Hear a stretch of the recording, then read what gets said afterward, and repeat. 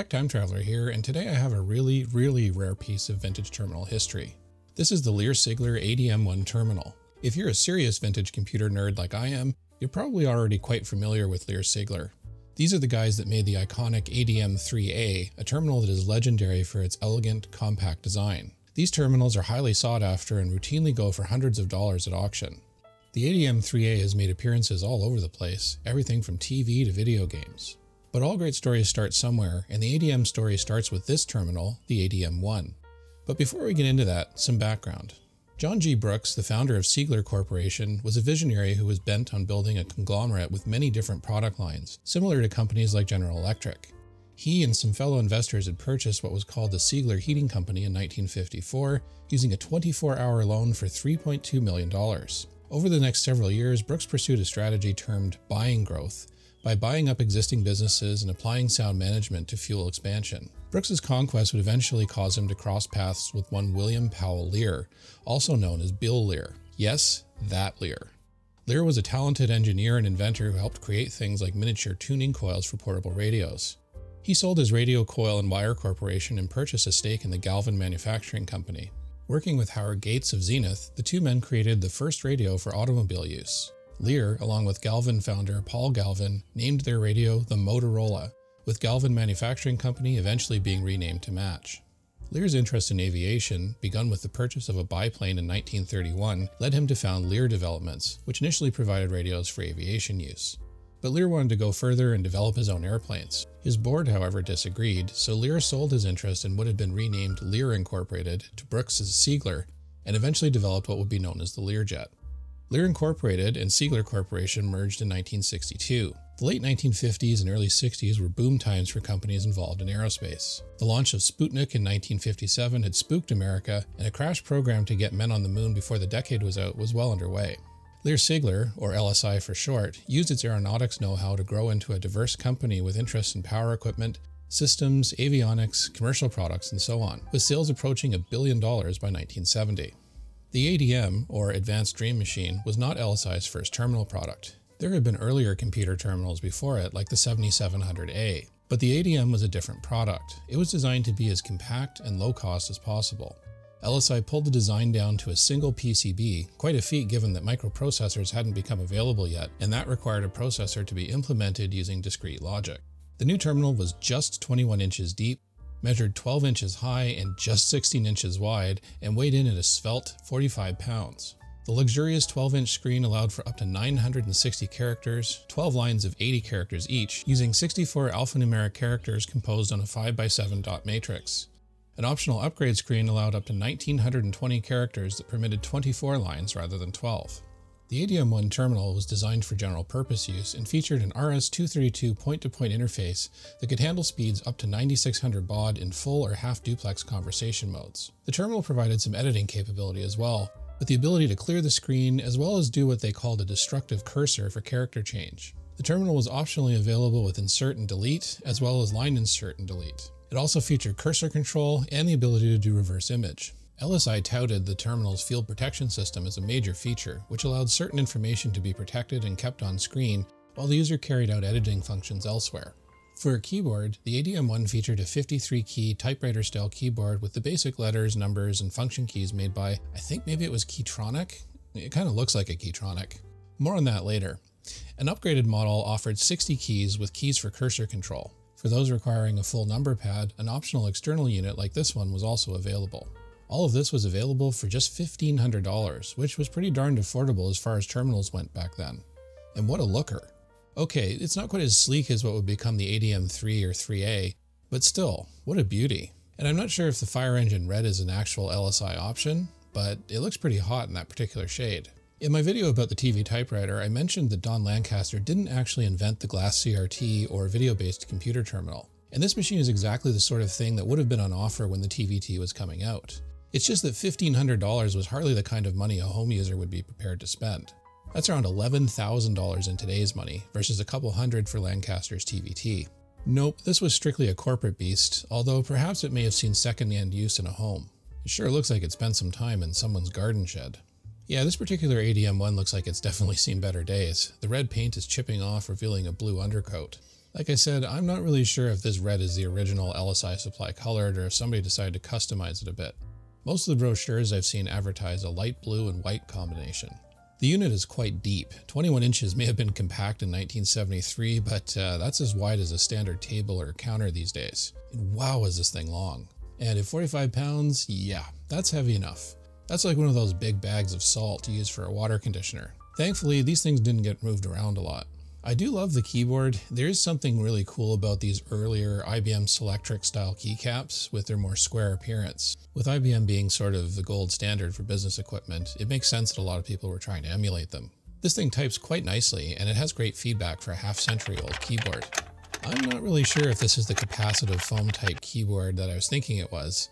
If it is, I'll have to go through the whole pad replacement process, which isn't too bad, but isn't trivial either. It looks like this unit was equipped with the optional numeric keypad. This thing is so cute. It looks like the dialer for an old phone or, you know, a homemade nuclear bomb. It's called a little game of chance. I'll bet you that I can turn this key and blow us all to hell even after you shoot me. Speaking of bombs, I'm a bit leery of plugging this baby in. The seller did indicate that it quote-unquote powered on, which means it didn't go on fire or anything, and also means that the potential damage to the machine is probably already done, unfortunately. But I'm still a little bit, pardon the pun, leery of plugging it in just yet. The backside of the terminal has one RS-232 connector and controls for baud, brightness, contrast, and so on. Pretty basic stuff back here. Definitely it looks like this machine was stored or used somewhere without good climate control, possibly something industrial. The keys are filthy and the screen clearly has some cataract issues. Cataracting is something you often see on really old CRTs. CRTs had an anti-implosion shield adhered to the CRT front glass, which is actually quite thin. This is to stop it from peppering you with little glass shards if it breaks. Over time, the glue begins to break down and discolor, creating this ugly broken glass effect you see here. It is repairable, but it requires discharging the CRT properly and then very carefully cutting the shield loose and then readhering it, all while avoiding breaking the fragile CRT glass. It's not without its risks, and I'm not comfortable with discharging CRTs yet, so I'm going to let that slide for today. Also on the back we have the label of the supplier of this machine, the Systems Corporation. This was unit number 19 apparently. I can't find much info on this company. It looks like they did a fair amount of consulting for IT purposes back in the day. It looks like they may have even produced mainframes or something. Anyway, let's pull the cover off here and see what we've got. The cover is in pretty good shape apart from paint chipping, but I can see there's a long crack along the top here. We'll want to repair that to keep it from getting any worse. The cover appears to be made of fiberglass, probably the cheapest way to make a case versus using ABS plastic. Well, no wonder this thing is heavy. Look at all this metal. I don't know what it is about these earlier keyboards. I just love how angular they are. It appears this keyboard was adapted by LSI and may have had other applications, given the edge connector over here. We can see a glimpse of the mainboard below. It's mostly underneath this base plate the monitor is attached to. Let's have a look around here before we mess around with that and see if anything scary jumps out. Yeah, I mean, everything kind of looks okay. Actually, it looks much better than what I was expecting looking at it from the outside. Yeah, whatever was going on the outside doesn't seem to have filtered in too much inside, and most of the caps and everything look like they're in pretty decent condition, if just a little bit dusty. Alright, first things first, let's fix this case up.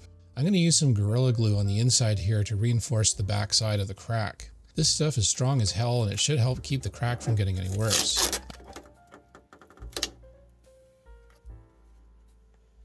Now let's get this keyboard cleaned up. Alright, and now I'll just remove all the keycaps, and yeah, I still don't have a keycap puller, but you know what, these aren't too hard to remove, so I'm going to keep being cheap and doing it the hard way because that's easier than doing it the easy way. I think. Alright, yeah, wow, it's pretty nasty in here, and that's before we get to the spiders. Okay, now that the keycaps are off, I can remove the keyboard from its metal base plate. There's just about 6 bolts here that I have to remove to get the keyboard off this mounting plate. And yeah, that's pretty dirty, but not too bad. Let's lift her off here. Wow, those are big key switches. The keyboard PCB looks to be in decent condition underneath. Nothing really broken or tarnished too badly. The production date code is kind of hard to read, but it looks like 1973 or 1974. Early 70s gear is really special to me, It's just because it's before the microprocessor really caught fire and changed everything. This is kind of like looking at a lost world. You don't see a lot of equipment from prior to 1975 or so on the market these days. Most of it is long since disposed of. Yeah, I'm going to try using an old toothbrush here and some alcohol and just try to brush out the dust between the key switches. Yeah, that looks a bit better. For cleaning the keycaps, I just use a damp microfiber cloth. Still hate how these feel on my hands, but boy do they clean up things nicely.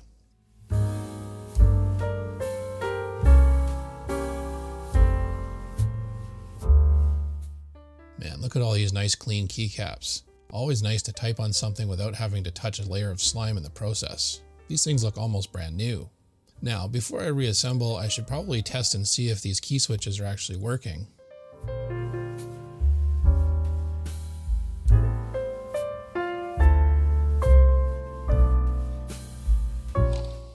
Yep, these look to be just fine. And also, I was wrong. This is not a Keytronic keyboard. This keyboard was made by a company called Controls Research Corporation, or CRC for short. The key switch isn't the foam pad type often used by Keytronic either, and that's a good thing because those love to degrade over time. It's some kind of reed switch. According to some sources, these keyboards are actually quite rare. I'm glad this one wasn't scrounged by those keyboard guys. Okay, let's lift the monitor off here. There's just a few screws I have to remove to do that. And the entire monitor and power supply assembly is on this big plate.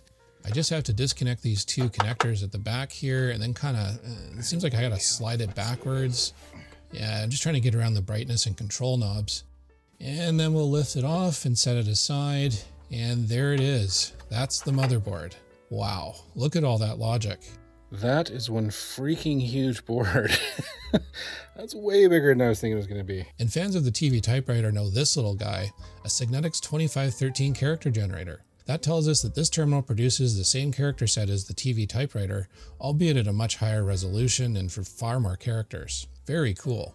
And that means that like the TVT, this machine can only produce uppercase alphabet character. So this is kind of like the TVT's big brother. Okay, let's just take a little tour here. So this is obviously our RAM, this is our character generator. I'm gonna guess this is the UART up here. Not really sure what that is. Wow, that's still a fair number of chips, but it's not really dramatically more than this Hazeltine 1500 board, which had the benefit of having a microprocessor to help bring the overall count down. I feel like the spacing here is probably a bit more than necessary. In the ADM-3, LSI shrunk things down a bit and made room for a high-tech keyboard on the same PCB. Everything on this board seems to be organized by function. I'm guessing that's what these little white boundary lines demarcate. I'll just carefully dust the PCB and look for any signs of burns or shorts. Not really seeing anything though. I really hope there aren't too many problematic chips here because my chances of solving any problems involving something with this many, yeah, pretty dicey. I suppose I shouldn't forget about the external number pad here and give that some attention also. Let's open that up and clean.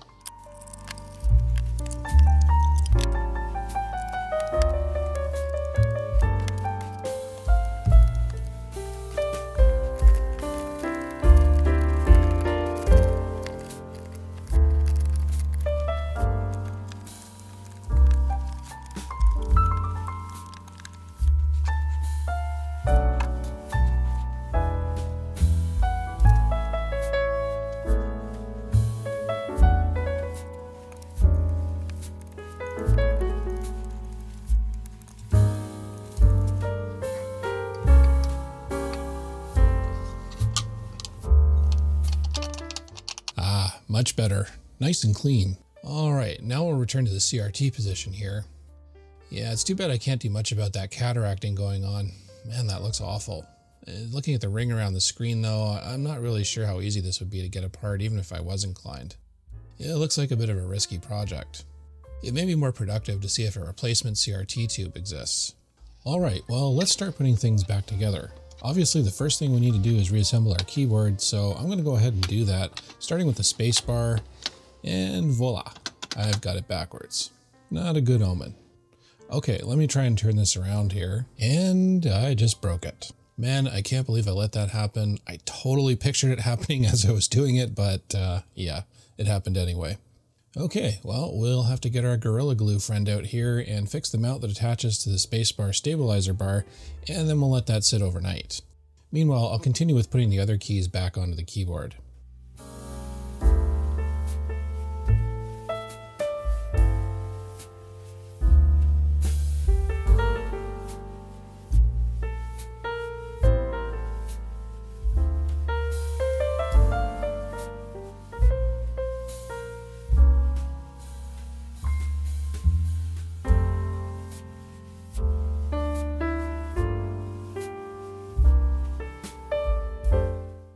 The next day, the spacebar glue seems to have taken effect. All right, and there we go.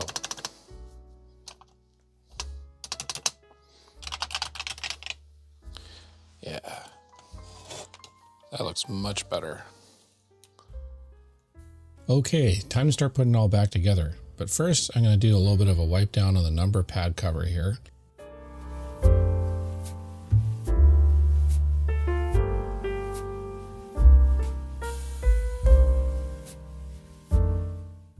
And then we'll reassemble.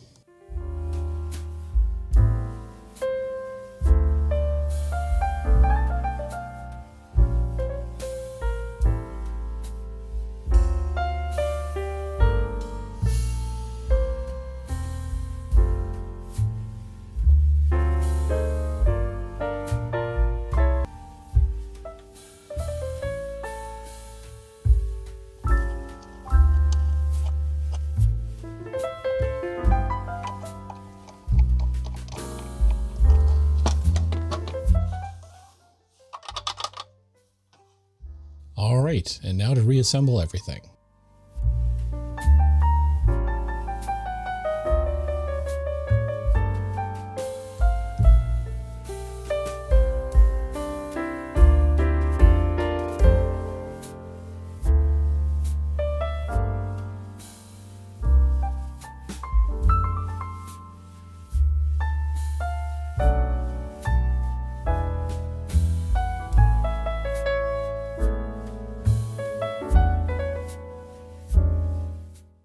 Now, getting the monitor plate reinstalled correctly I thought was going to be a bit of a bear because I have to get it rather awkwardly over and through the brightness and control knobs at the back. But actually it didn't prove to be all that difficult. It was just a matter of getting the little side rails on the plate onto the side rails from the base and then sliding it all forward. It seems to lock in at exactly the position I need to align the screw holes properly. So yeah, that was a lot easier than I thought. Thanks, LSI.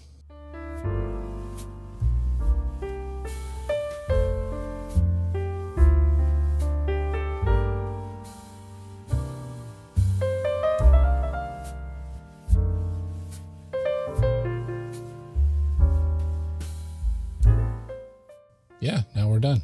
I'll throw the cover back on here and we'll give it a really good wipe down. The Gorilla Glue seems to be holding things together pretty well. So yeah, I'm not really sure what to do about that paint yet.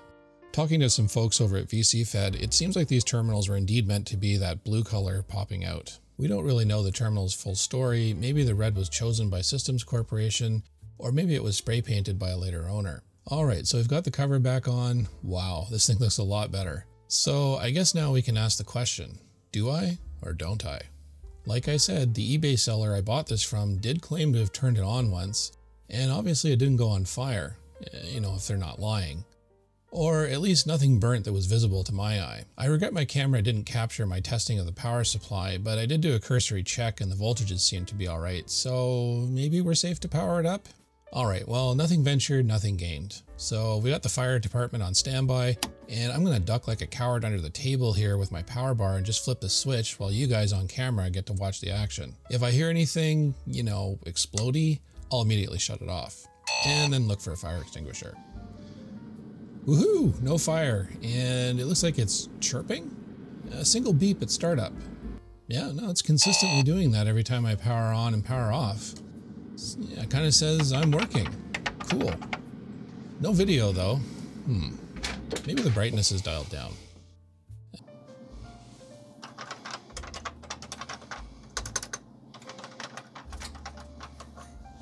Oh. Okay. There's something going on there.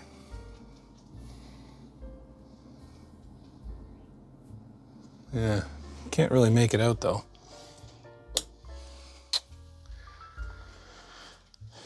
Okay, I'm gonna dial the brightness way back.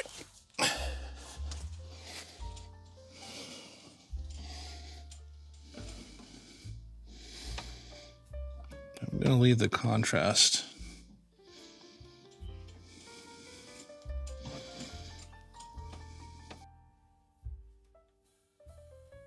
Try one more time.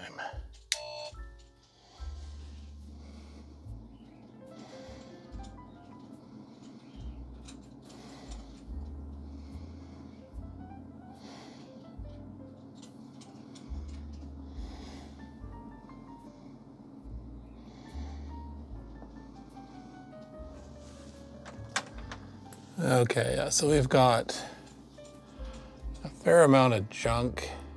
It's kind of hard to make out because the cataracts there kind of make it difficult. It is reacting though.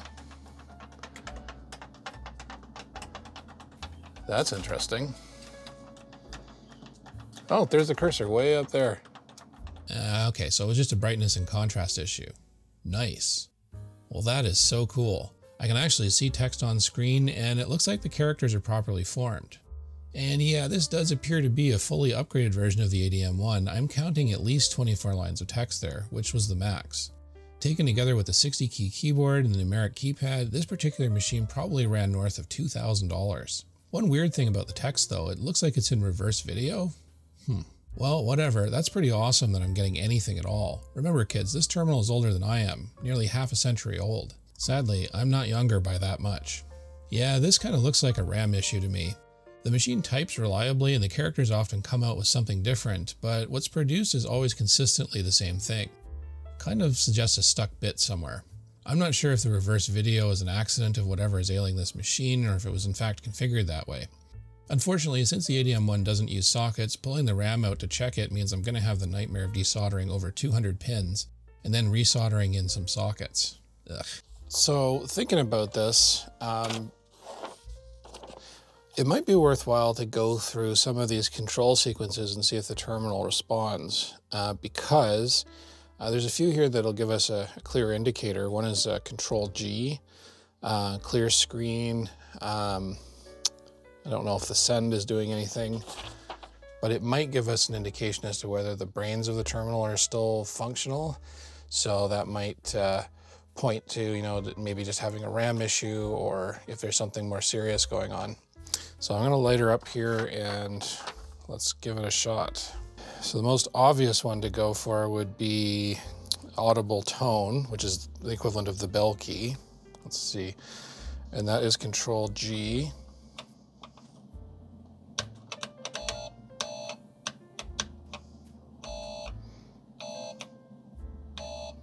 Yeah, I'd say that's working.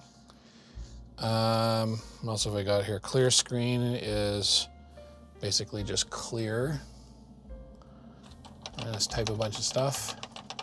And clear. Yeah, I mean, it's going to P's, which is not correct, but it is responding to that. Let's see what other ones we've got here. Well, obviously we know the cursor keys work for the most part. There's our cursor blinking away. Increment up, down, right, left can be done by the control keys as well. So let's see, does Control K? Yeah, Control K goes up, Control J goes down. And there is a resetter, kind of like a reboot. Control Shift, repeat, clear home brake. Control Shift, repeat. Yeah, no, that would indicate to me that the basic brains and the control panel of this thing are functional. So, I mean, that's good. I guess for kicks we could try hooking this up to another serial device and see what happens. I'll use my trusty ThinkPad 380XD here with Hyperterminal. I'm not really sure what speed this beast is running at. On the back here we have two stickers that look like they're identifying the baud rate. One says H4800 and the other says L300. But why two different rates? Okay, so going to the manual here, I can see we indeed do have some internal jumper blocks that set the baud rate.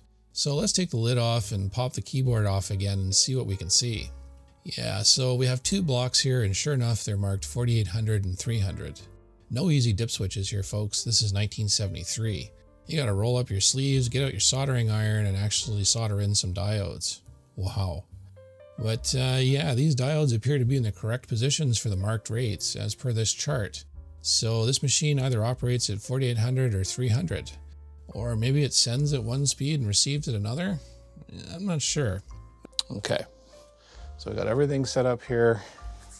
I'm gonna turn on the terminal and we're gonna see what happens.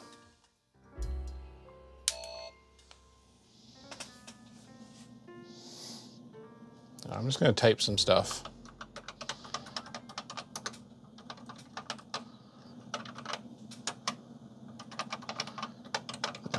There's no reaction whatsoever. And I will try sending stuff back.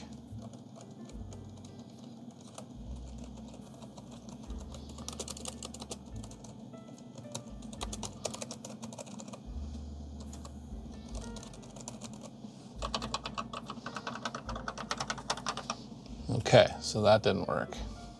Okay, well, whenever we have a mystery regarding operation, it's always good to turn to our trusty friend, Mr. Breakout Box. Mr. Breakout Box will tell us what, if anything, this terminal is doing. Okay, so we have a couple of lights already here, but I'm not seeing anything on the RX or TX lines. Those send and receive lights should be flashing as I type. Now, it's possible this terminal is expecting things to be wired up a certain way, and maybe there's certain signals it needs before it can actually communicate. Reading the manual, I became aware that this terminal offered a block sending feature. This is very similar to the screen read function that was available on the Southwest Technical Products TV Typewriter 2. I mentioned that in my video about that machine. Basically what this allowed you to do was do some editing locally and then send everything you typed in one block by hitting Shift and Send. If I've read right, it seems like the terminal, if it's in block mode, won't send anything until Shift Send is pressed. And if I hit that key combination, it does look like the terminal reacts. First, the cursor seems to freeze up and I can't type. Second, the CTS or clear to send light comes on. The only way out of this is to force the terminal to reset. A quick chat with our VC Fed chums confirms this terminal has a couple of switches that might be having an effect here. One of them handles duplex modes, offering half, full, and what's called block mode. If the switch is in the block mode position, then that may account for our strange behavior. The problem is these switches seem to be sliced right off.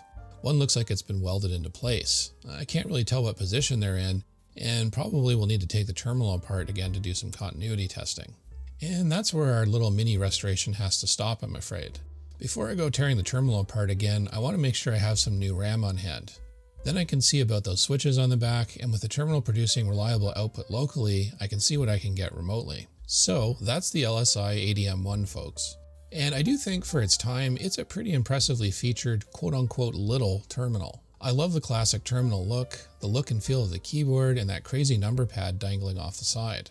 I don't know for sure if this terminal was intended to be red, but it looks pretty good sporting that color, don't you think? This unit is a fitting beginning, I think, to a computing success story, at least for the model line itself. As for Lear-Siegler, well, their luck wasn't so great.